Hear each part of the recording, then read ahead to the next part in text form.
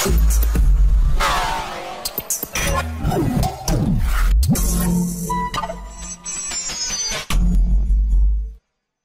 everyone, I'm Jalith, founder of mrsmojo.co.uk, which I set up to help frazzled mums become fabulous. Now, I have to warn you, in this video I am going to reveal the hidden nasties that is in most of our food and are getting in the way of your willpower when it comes to trying to be healthy.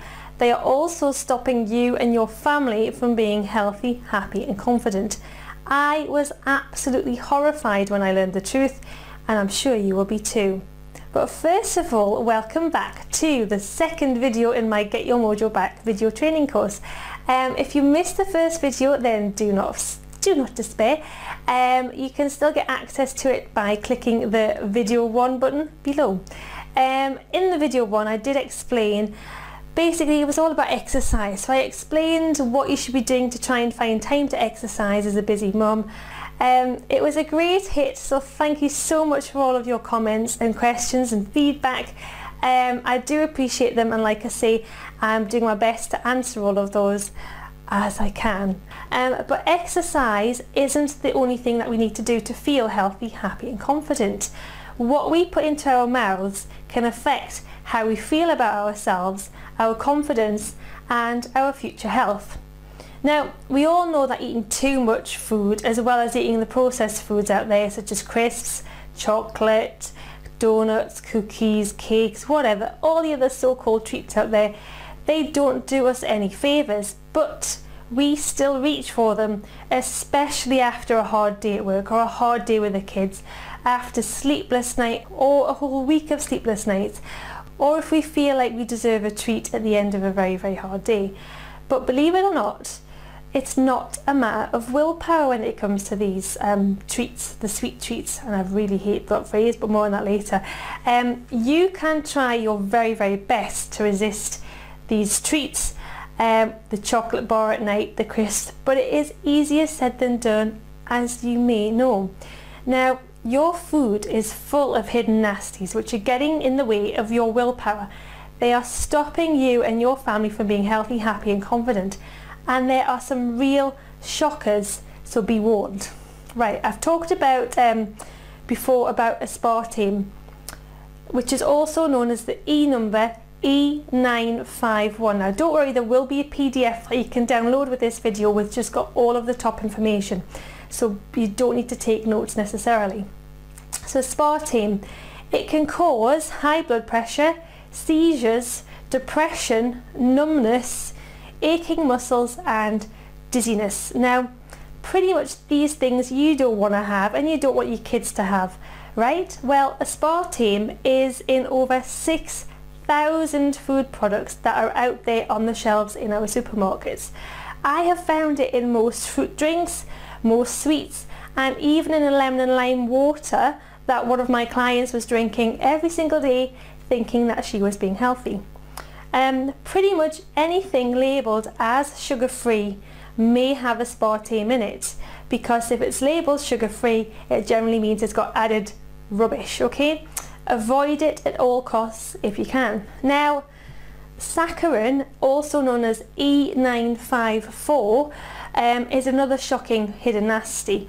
This was an anticipated human carcinogen for many, many years. Now what this means is it was suspected that it may cause cancer.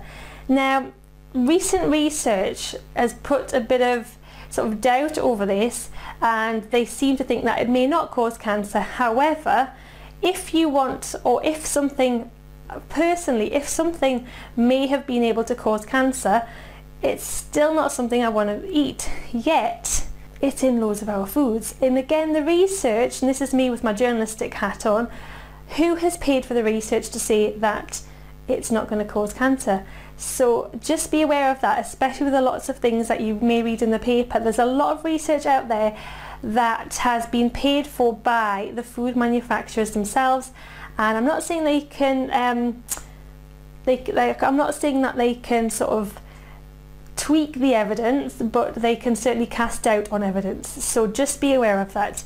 So back to saccharin. It is known to cause irritability, insomnia, headaches, itching and diarrhea. So again, day-to-day things that you generally do not want to have.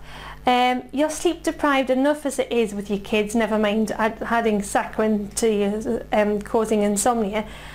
So a client came to me. She had really bad skin and really bad tummy pains, and I sort of had a quick chat with her, just a very quick chat about her diet. And I noticed when I was in her house, she made me a cup and she put some sweetener in her tea. I says, oh, do you not have sugar? Oh no, I know all of the bad things about sugar, so I'll stick to my sweetener. And I looked at her sweetener, and sure enough, it was one of the sweeteners that is purely saccharin. So I said, right, okay, you need to cut this out of your diet ASAP. So she did. She stopped using it and switched to unrefined organic cane sugar instead, and within days her skin had cleared up and she no longer had any upset stomachs whatsoever. Another shocking hidden nasty to watch out for is monosodium glutamate, which is also MSG. Now, MSG is an isolated amino acid, and it is used a lot in a lot of foods as a flavour enhancer, which is addictive. So MSG is addictive. Now, it's linked with obesity due to the effects it has on the part of your brain that is linked to appetite. So basically, it's addictive and it's telling your brain that you're not quite full when you are, and it's causing a lot of people out there to overeat. So you basically become addicted to the foods that have the MSG in them, and you become in a state where you want to overeat, and it's nothing to do necessarily with you, it's the MSG's effect on the part of your brain that controls appetite. So what this means to you is you're eating more of the food that you don't need when you're not even hungry, and it's addictive, so you want to eat more of those foods. So basically no good for you at all. So MSG has an E number E621, okay? And the bad, shocking news is that by law it's only required to be listed on ingredients if it is in its pure form, okay? So it only has to be listed on your ingredients if it's in its pure form. So believe it or not, I found it listed in its pure form in the brand of stock cubes that I used to use. And again, I thought they were not bad stock cubes, found MSG in them, don't use them anymore. In fact, I've since found it in most of the gravy granules and gravy products. And recently, I was at a talk for my little boy who's about to start primary school, and it was a talk by a health and wellbeing officer who worked for the council, and he was there to sort of give you ideas as to how you can give your kids healthy snacks, healthy packed lunches, and just to give an example of what they teach kids in school. And one of the mums, when they came to talk about snacks, said, yeah, okay, I know I'm not supposed to give them crisps because of saturated fat, which again, there's loads of research that just shows this is all bad information, but more about that later. So I give my kids quavers, and the guy said, yeah, quavers are fine. I had to stop myself physically from getting up and shouting and saying, what on earth are you saying that for? Because quavers, one of the main ingredients in quavers is MSG, and remember, it only has to be listed if it's in its purest form, and it is listed in quavers. So I was just gobsmacked at this guy. I was horrified, and I had a word with him afterwards and said, look, why on earth are you, as a supposed health and wellbeing officer, telling parents to give their kids quavers as a snack or as part of their packed lunches? Again, MSG is in Snacker Jacks as well. I used to try and eat Snacker Jacks when I'd put on weight just before I got married and I was trying to lose weight, and again, this is all before my nutrition expertise. I used to think, oh yeah, Snacker Jacks are healthier than crisps, I'll eat Snacker Jacks. There's MSG in Snacker Jacks. I used to eat loads of the Snacker Jacks thinking I was healthy. Now I know why. I totally became addicted to them. If you think MSG is bad, then unfortunately it's got a partner in crime. Their partner in crime is called free glutamic acid. Now this causes the same problems that MSG can cause. So again, it's addictive and it's affecting your appetite, making you want to eat more. Free glutamic acid is present in yeast extract, hydrolyzed protein, whey protein isolate, soy protein isolate, carrageenan, and most natural flavourings. Now, if you see the word natural on a food packaging, then you will think it is healthy, and this is what the food manufacturers rely on you to think. It's not the case. There are lots of natural ingredients out there that are not good for you, and the free glutamic acid in its form, especially in the natural flavourings, is not good for you. Now, I have stopped eating because I found free glutamic acid in my food, supposedly healthy Dorset cereals. I couldn't believe it was in there, but do you know what? It's in one of their variations of muesli. I found it in my favourite healthy-ish oat cookies. So yeah, I'm a human. I like to have a little snack now and again, and I'd found nice oat cookies, and I thought, do you know what? If I haven't got time to make my own, I can have these. No, found natural flavourings in them. I also found it in one of my favourite 85% dark chocolate brand. Now again, we all know dark chocolate's good for you, especially 85%. Plus it had low sugar, which was good, but what else did it have? Natural flavourings. And again, I had become addicted to this chocolate, so I was having 2 squares a day. Now I know why. And the last one is Marmite. Now again, a lot of nutritionists out there, or supposedly diet experts, I have found recommending Marmite as a good spread to put on your sandwiches for packed lunches. It is made up pretty much purely of yeast extract. Yes, it's got the added vitamins, but added vitamins to foods are not really any good for you. They don't do what they should. There's lots of research to say they don't actually know how much of the vitamins get into your bloodstream, so you're better off eating fruit and veg for your vitamins. So yeah, so Marmite is pretty much made up of yeast extracts, i.e. free glutamic acid. So yeah, now you know why they say on the adverts, you love it or hate it, and if you love it, you can actually become addicted to it. I just pretty much made this video because I want to educate you as to what you are putting in your mouth. Like I say, before I did my nutrition course, I've been a fitness coach for many years, and I still used to think, oh, do you know what, I'm human, I'll have one of these, yeah, I'll give my kids a Milky Bar and what have you. Now when I check what's on those packets, I just think, I cannot believe I gave those to my kids. I really don't want to sort of have a go at people, and I certainly don't want to have a go and as if I'm coming across as sort of, you must stop eating this or you must stop eating this. It's your decision. I just want to make this video to inform you of what can happen.